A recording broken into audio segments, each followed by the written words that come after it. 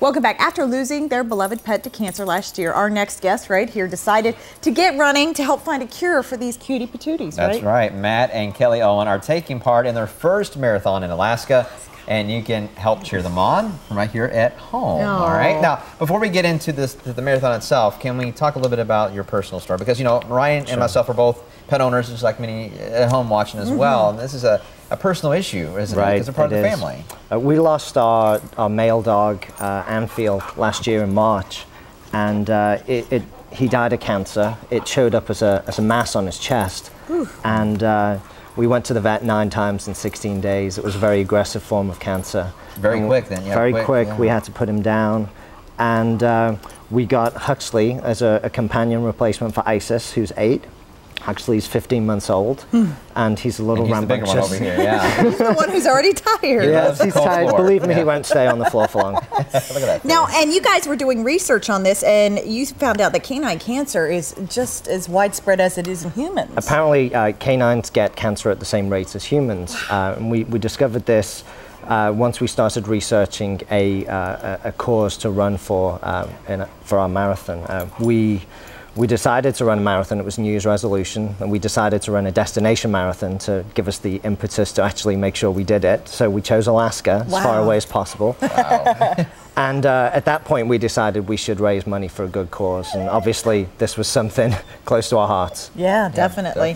And you know, especially when you have an animal that is 8 years old and young, they get close into your heart, and it's hard. What was it like when you found out that first time he had cancer?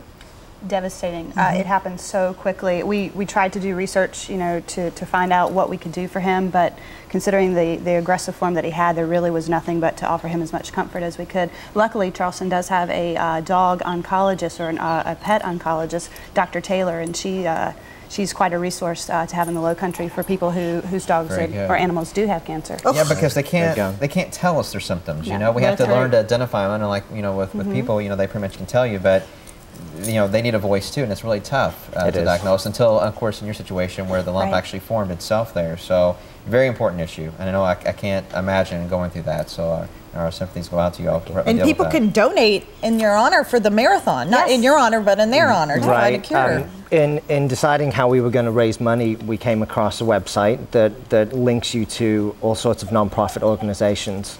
And so we were able to set up a website, and we've raised almost $3,000 so far. Wow. And there's the website, by the way, at the bottom of the screen there. It looks like firstgiving.com? Firstgiving.com/Alaska. Okay. So when is the marathon planned?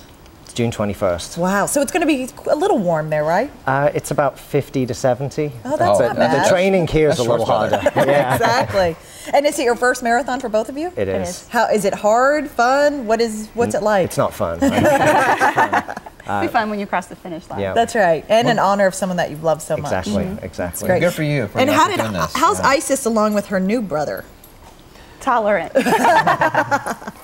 She's very good. It took about 3 weeks for her to get used to the new dog, but you know, she's very concerned when he goes to the vet or when he's somewhere and she can't see him. So they get along quite well. They're a good match. They're a great match. Well, don't forget, you can go online to firstgiving.org, correct? Firstgiving.com/Alaska. There you go, right there. And we have another dog entering the studio, and Huxley has identified. So you can look at him. She's like us. He's like, you're in my turf. Yeah, exactly. Well, thank y'all so much. Thanks, This is guys. very much. Let us know how it comes. I will. Yeah. Definitely take pictures, send it to us, and we'll keep you updated right here on Low Country Live. All right, well, stay with us. We're going to keep on track here with our animal theme. As I mentioned, we have another dog that's entered the studio with pet helpers. Isis is not really Isis don't care. Huxley, though, she's protecting Isis.